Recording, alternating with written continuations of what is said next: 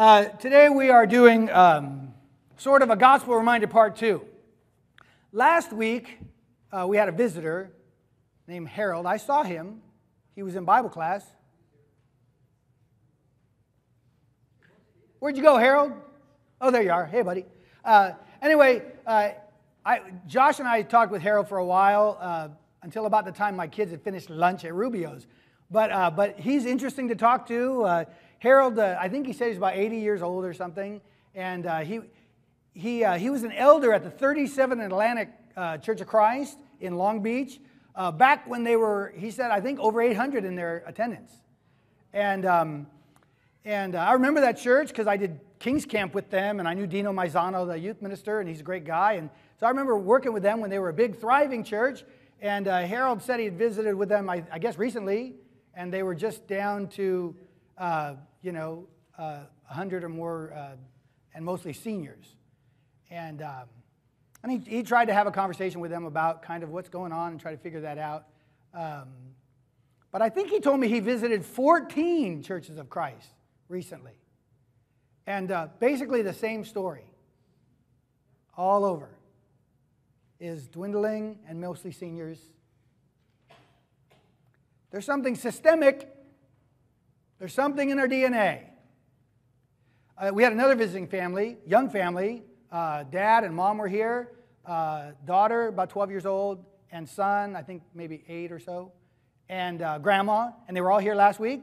And I was talking to him as well before talking to Harold, and they told me they had been hunting, looking around for a church. And they were trying to find a church that had any young people in it. The last church they went to, the members there said, hey, you can be the start of our new youth group.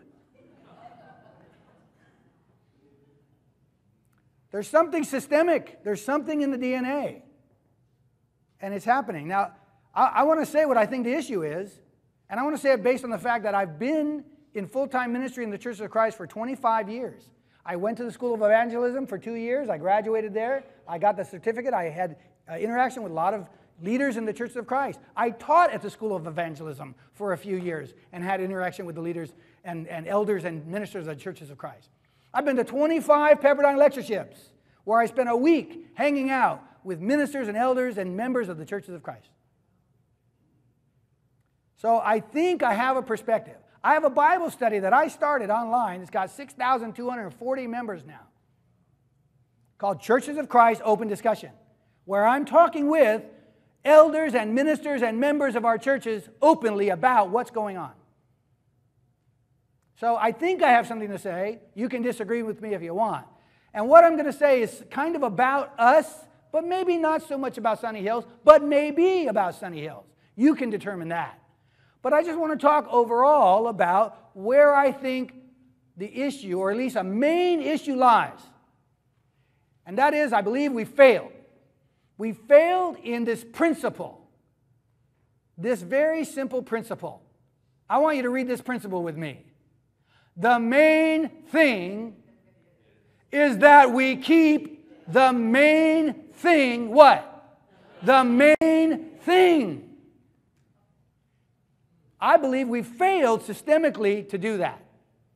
Not because we haven't chosen a main thing, we have. We have a main thing. And we'll fight about that main thing, and we'll get in our trenches and get in our foxholes, and we will kill each other over the main thing that we have. And what I'm suggesting is, I believe we have the wrong main thing. It's the wrong one. Amen. What is that main thing? What have we adopted as the main thing? I got to remember to do this one too. We've decided that somewhere along the line, somebody went through and gathered up all the puzzle pieces from the New Testament that talk about a church. And they arranged them all. They arranged all those puzzle pieces so that we could be the right church. And we could have the right kind of assembly with all the right things going on. And so that we could have the right organization of that church. And so we could have the right leadership of that church. And have all the right doctrines in that church. That's the main thing. I've heard people fighting about it for 25 years as a full-time minister and 30-something years as a Christian. That is the main thing. And I'll tell you what, they will tell you if one of these pieces is not right and you don't have this perfect pattern, this Holy Spirit inspired pattern of the true church, you're going to get Nadab and Abihu'd. You know it's true. Say amen if you know it's true. You've heard it. I hear it all the time. If you don't have the right church in the right way and the right time and the right people and doing it all right, bam! Smite me, O mighty smiter, is what you're looking for. Right? It's not true. It's not true. There's a lot of problems with that main thing. I'll tell you, some of the problems with the main thing, this main thing is, nobody cares about that anymore. Your new people, your visitors, and boy, we have lots of visitors, and young people, they haven't cared for decades about these fights. For decades. And it's true because you've seen the young people aren't staying in our churches. And new members aren't plugging in. We get some, and we're, praise God, at Sunny Hills, this church is powerful and alive and awesome, but systemically, our DNA has a problem where people are just not interested in this stuff. It doesn't move anybody to fight about who's got it right. What people are looking for is a church where people pursue God. They want to be a part of a group where people have a passionate experience with God, where He's moving in our lives right now and in the lives of a body of Christ. They want to be part of a church where people are building community, where they're wanted, where they're needed, where they feel like they have a place, where they can bless others, a community. This is what they want. And they want to be in a place where compassion is being poured out, just like it poured out of Jesus. This is what inspires people. But arguing about who's got the right whatever is irrelevant anymore.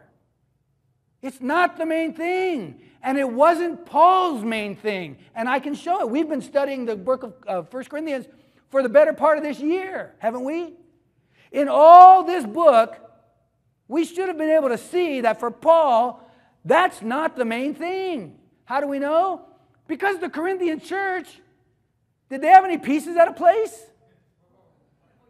If we've seen anything, we've seen that this is a church with pieces out of place.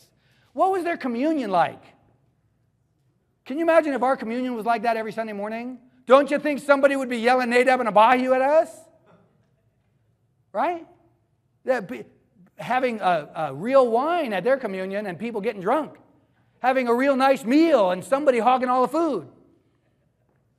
They didn't have a divinely inspired pattern.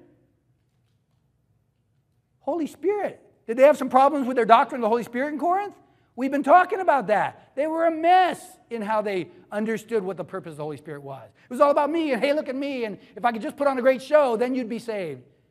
They didn't understand the Holy Spirit. Paul had to correct them. He corrected them about women issues, coverings and silence and stuff. We see him correcting them. He corrected them about with their ideas about marriage or celibacy or even some sexual morality and temple prostitutes, correcting them about all this stuff. They were a mess. And even their assembly activities. They were just sure if we all just spoke in tongues, then people would be saved. And Paul says, no, you got it all wrong. They need to hear prophecy. We just heard that a couple weeks ago. The church at Corinth did not have a divine inspired pattern. They didn't. They didn't follow any of it. They were a mess. And when Paul corrects them, here's how, one of the ways, I'm going to show you too, one of the ways I know that that was not the main thing for Paul. When he corrects them not by giving them the divine inspired pattern. He doesn't correct them by saying, here's exactly the way the church is supposed to be organized, and here's what you're supposed to be doing on a Sunday morning, and here's who's supposed to be doing it, and who's not, and here's how you're supposed to be doing it, and how you're not. He doesn't do any of that. His focus to the church is he's painting a different picture to solve these problems. He says, be perfectly united in mind and thought. Be concerned about your brother's conscience in your freedom and your eating of these meats that you know are okay with Jesus, but you're killing your brother's conscience. When they're eating with you, you're ruining the relationship. Don't do that. Stop taking each other to court. You're not showing Jesus by doing that to your brother. Share the Lord's Supper. Be concerned about the poor. Are you getting this? You see the picture he's painting? Honor other people's gifts, even the least ones. Honor them above your own. And acknowledge that God's Spirit is working through them to do that. And then 1 Corinthians 13, a treatise on what will fix the Corinthian church. This is the picture Paul gives of what will fix the Corinthian church. Is this right? Have we seen that all this time? Did we read 1 Corinthians 13? This is what will fix the Corinthian church. But there's something else. So here's this church. It's got all these issues. It's completely a mess. And not only does Paul not give here's a divine pattern that you have to follow to fix it all, but instead he portrays love and how they ought to be loving each other. But not only that, he not only doesn't give them the Nadab and Abihu speech, which we might expect because of how much they have wrong, right? He doesn't give them the Nadab and Abihu. But he gives them a whole lot of words like these. Remember, this is the messed up church without the divinely authorized pattern of any of it. And he says to the church of God that's in Corinth, to those what? Sanctified in Christ Jesus. Called to be what? Saints, together with all those who in every place call upon the name of our Lord Jesus Christ.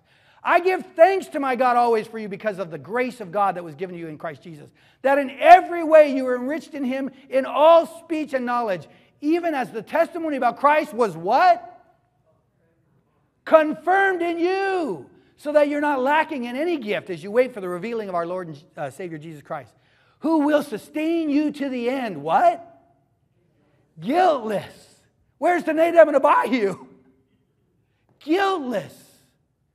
In the day of our Lord Jesus Christ. God is faithful, by whom you were called in the fellowship of his Son, Jesus Christ our Lord. These are the kind of words, hallelujah, he's right. These are the words that Paul has for a church that's a complete mess in regard to all those things that are the main thing in our heritage. But there's more. In chapter 3, he says, brothers. He calls them brothers. I could not address you as spiritual people, but as people of the flesh.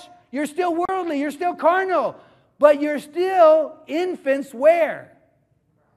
In Christ. Infants in Christ. You're my brothers and sisters. You're saved. Do you have the pattern? Not a chance. But you're saved and you're my brothers. And he goes on in the same chapter to say, and it's talking about building with wood, hay, and straw. We brought this up a bunch of times in this letter. He goes on to say, if anyone's work is burned up, like you've spent your whole life building this house of faith as an immature Christian and you really didn't accomplish hardly anything at all and everything you did accomplish is going to be burned up, is it Nadab and Abihu for you? He says, no, he himself will suffer loss, but though he himself will be what? Saved. But one escaping to the flames. It's close, but saved. And then last week we saw this text. I want to remind you of the gospel I preached, which you received, in which you stand, and by which you are being what? This is the Corinthian church. The people without any of this pattern thing. They are the church standing in the gospel and being saved by it. They don't have a divine authorized pattern. That's not their main thing. But he goes on. And he says this. For if the dead are not raised, then Christ has not been raised either. And if Christ has not been raised, your faith is futile and you are still in your sins. So here's the case for you Corinthians. If Christ has not been raised, if the gospel's not true, you're still in your sins. But, in fact, what? The fact is Christ has been raised from the dead. So that other scenario is not true. So in fact, because Christ has been raised from the dead, your faith is not what? Futile. And you are not what? Still in your sins. As far as Paul can tell, these Corinthians are saved in the gospel, by the gospel, and they are no longer in their sins as a completely messed up church without a divinely authorized pattern of anything. And then the last one in this chapter, at the end of the chapter, in talking about them receiving the resurrection body and being transformed by God in the twinkling of an eye and being raised incorruptible, he says, death is swallowed up in victory. Oh, death, where is your victory? Oh, death, where is your sting? Why doesn't death have a victory and a sting in the Corinthian church? Because the sting of death is what? Sin. But they're not in their sins. They're saved by the gospel. They're not in their sins. So death has no victory and death has no sting. And so Paul is saying, you guys are the saved people in the gospel. And so the main thing for them was not what has been the main thing by and large in the churches of Christ. It wasn't. But there's a main thing revealed here. There is a main thing revealed. If you notice, it's not that. If you notice, when Paul said this phrase, and we looked at it last week, when he says, I want to remind you of the gospel I preached, in which you're being saved, you remember he added this phrase, if, that's a big if you hold fast to the word I preached to you, unless you believed in vain.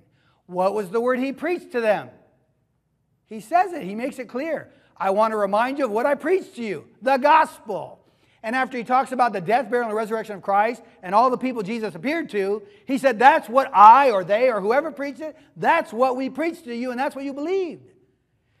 So this is the gospel by which you're being saved if you hold fast to the word I preached, which is the gospel. If they're holding fast to the gospel, they're saved.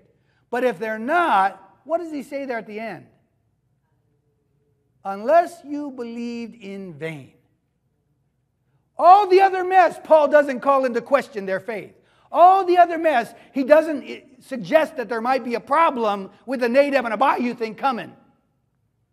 But when the gospel is not being believed, Paul is able to say, well, that's if you hold on to.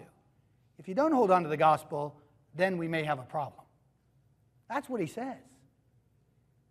You see? For Paul, the main thing is the gospel. The gospel's the main thing. Always has been. It's the main thing. It's what we need to be about. And so Paul says at the end of this chapter, in response to where's the victory of death, it doesn't have it. Jesus is the victory. And so he says, but thanks be to God who gives us the victory. Death didn't get the victory. We have the victory. Through our Lord Jesus Christ. Through that gospel he had just preached about Jesus Christ. And therefore, my beloved brothers, be steadfast, be immovable, and always abounding in what? The work of the Lord is not to go out with a message that says we have the right church with the right authority and the right people working and the right leadership and the right Sunday morning stuff going on. That is not the work that Paul is talking about.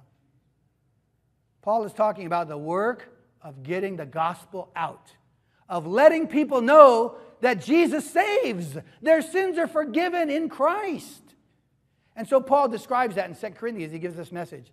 He says, if anyone's in Christ, he's a new creation. The old has passed away, behold, the new has come.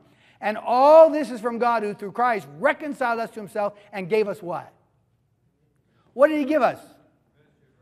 What's our work? The ministry of reconciliation. It's our work. And he says, that is, in Christ, God was reconciling the world to himself, not counting their trespasses or their sins against them. We in Christ have found that.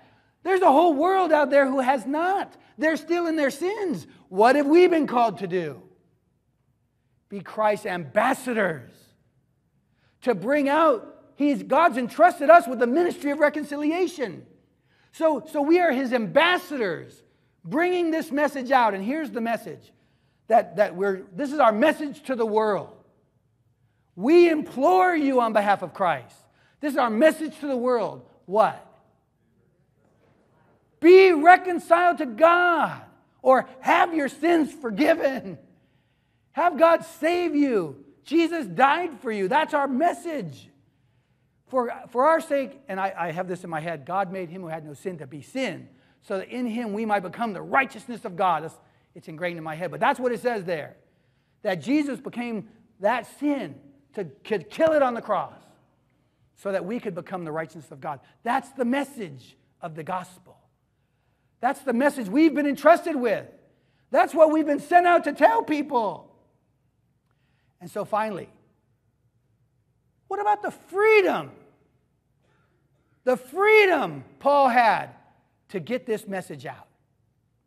This is part of the failure of having this kind of idea about the perfectly put together puzzle of the right church and the right doctrine and the right leadership, which no author of the Scripture put together. Somebody decided to pull all those pieces out and put them together. But here's the problem with it. You can't move. There's no freedom. You can't do anything because you're afraid you're going to take a piece of the puzzle out of step. And then bam! Paul had tremendous freedom. And I want you to hear it here. For though I am free from all, I have made myself a servant to all, that I might do what? To the Jews I became as a Jew. Did you know that when Paul went back to Jerusalem, did you know that after his missionary journeys and out there preaching to the Gentiles, the Jews and some of the Jewish Christians in Jerusalem started to think Paul was teaching against Moses, which in a sense he had been. But James came to Paul, I think it's in Acts 21, but James came to Paul and said, hey, some people are getting the idea that you're not really for like the Jews anymore. So what's up with that? What do we do about that? And James said, listen, this will help everybody. Why don't you take a Jewish vow? This has nothing to do with Christianity. This is not part of the authorized pattern. He has no authority from God to do this. Or maybe he does. But not the way we've thought. But James says, take this Jewish vow. And in fact, pay for those two guys to go through it too. So that everyone will know that you're not speaking against Moses and the temple. And you know what Paul does? He said, let's do it. Because for Paul, he wasn't worried that what would people think. He wasn't worried, well, this isn't authorized. He wasn't worried that those guys may never come to understand Jesus in a different way. Paul could see that this would advance the cause of the gospel. It was Jewish. It was a Jewish thing. He was paying for others. He left that into God's hands. This would advance the cause of the gospel to make it that the Jewish nation didn't look at Paul as an enemy. He wanted them to hear the gospel. And so he took this vow and paid for others to do it too. Paul was free to do whatever it took to get the gospel out. So to the Jews I became a Jew. To those under the law I became as one under the law, though not being myself under the law, that I might what? Win those under the law. I think he's talking about that vow and all he did in that regard. But he goes on, I think this is my last slide. To those outside the law, I became as one outside the law. To the weak, I became weak, that I might win whom? The weak. I've become what? All things to all people, so that by what means? All means. I might save some. By any means. I'm free to do whatever it takes to get the gospel into people who don't know it. I do it all for the sake of the gospel, so I can share with them in the blessings. I knew that was my last slide. Listen, I'm positive that this has bound us.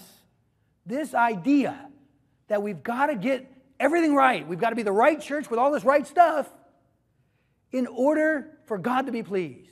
And I just want to say, we made up that pattern. No author of Scripture says, let me give you this pattern. The pattern is Jesus. The pattern we're given is love and Jesus.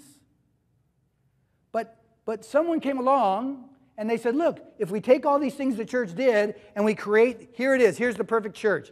That church didn't exist in the first century. It didn't exist in Acts chapter 2. But the church in Acts chapter 2 grew like wildfire.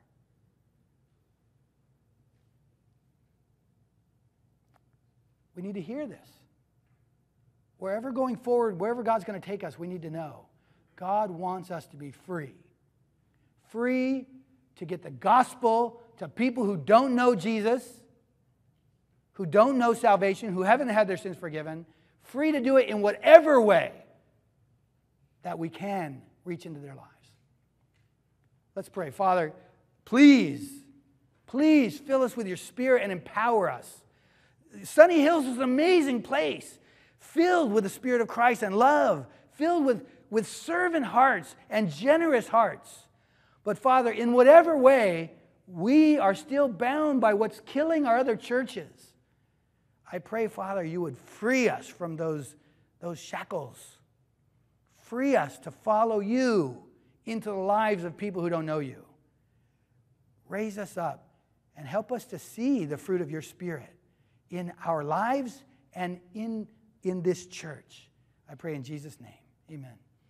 If you have a response this morning to the gospel, to anything I've said, you're welcome to come up here and talk with us about it, talk with me about it. I'd love to be in prayer with you about whatever you're going through. We're going to pass in the cards if you have any left. I know they were passed earlier. And we're going to stand up while Eric comes up with collecting the cards and while Ron leads us in a closing song, I believe. Where'd Ron go?